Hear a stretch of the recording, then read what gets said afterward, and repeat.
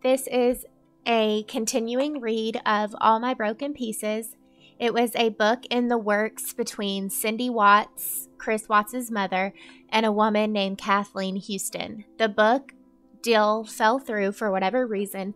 It never made it to print, but I am reading the leaked documents from online, and this is the Ford with Cindy Watts' writing.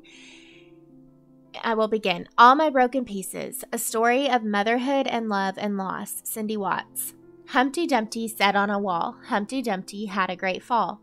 All the king's horses and all the king's men couldn't put Humpty together again. Lewis Carroll. Why? Only God knows why. Kid Rock. I don't think even once, not when I was a little girl even, that I expected or wanted everyone in our country to know my name. Maybe every little girl dreams of being a princess and now an internet star, but they didn't have internet stars when I was a kid, and they don't have any princesses or stars at all where I always lived, except for those in the sky. If anyone had been interested or asked me 10 years ago what I wanted, I would have told them that I already had it, a good marriage to a fine man and 2 wonderful children. By back then, I have to qualify and say that I mean back before my son married a woman that was wrong for him and began to lose himself, and we began to lose him as well. Our pain started then, and over the next 8 years, our lives tilted downhill and became sadder, more complicated, and filled with growing amounts of unwanted drama and fear, until we finally ended up here, at the bottom, in a damaged, grieving heap, broken into pieces. 2 of our granddaughters are dead. The young woman who was our daughter-in-law is dead, and her family is devastated as well. Our boy is in many ways as lost to us as though he were dead. Our family is in rubble, and the whole world seems to know our names and hate us. We just exist and try to breathe through permanently constricted throats, trying to find a way, any way at all, to go on living for what we have left, who we have left, including each other in our new reality, which is simply moment-by-moment wreckage. I am not writing this book to ask for sympathy. I am writing it because there are always 3 sides to every story: hers, his, and the truth. Maybe I cannot know the truth any more than all the millions of strangers worldwide who seem to think they do, but I know some things. I know our family. I know my son. Or maybe I don't, and I wish to gain an understanding of him and his actions through this process. And to a degree, I know the story of the marriage that led us all here. I want to tell people about these things I know at least. As to what I hope will come of it, well, I don't hope for much anymore. But no matter what you think of me, of us, remember this. Chris is still my child, and if you have ever had and loved children, then you wish to hold them and to comfort them when they are damaged. You wish to make it right. I can't make this right, and I may never hold my son again, never be able to comfort him. I can tell my story, though, or my truth, if you will, and hope for understanding. This is the story of us, before, during, and after the slide.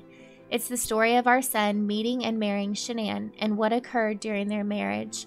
It's the story of our granddaughters as we knew them, and of our son's life during those years and their aftermath. This is about us, a group of ordinary people as we actually are, and not as those who think they know us or might wish to be. Because if what they say of us were true, then something like this could never happen to you or someone you love, and that reassurance I can't give anyone anymore. As painful as the words of strangers are, those who know nothing of us, but feel they do, I hold no grudges. I might have thought the same as they do before, when it wasn't us. Before, meaning before my family became one of those that people read about and shake their heads over, and then immediately run to their laptops to say such things as, quote, I guess I would have drowned him at birth, end quote. Or if that wasn't personal enough, they speculate about whether it was me or my husband Ronnie who is the psychopath and whose horrible parenting, or genes, take your pick, or choose both, has twisted up our boy so bad that he was always destined to grow up to become a family annihilator. The worst, of course, the very worst, and I think what truly drove this book is the people who have written that my beautiful young grandson is going to grow up to be another Chris. God help you to find more kindness for an innocent boy, and maybe to find in these pages the answer that there aren't any real answers. I mean, as to how this tragedy happened or what could have stopped it. Because can't you see that if we could have, we would have? Please, if nothing else, believe that. I'd like to say thank you, the reader, for listening to my story and for giving me your time as I travel this road again.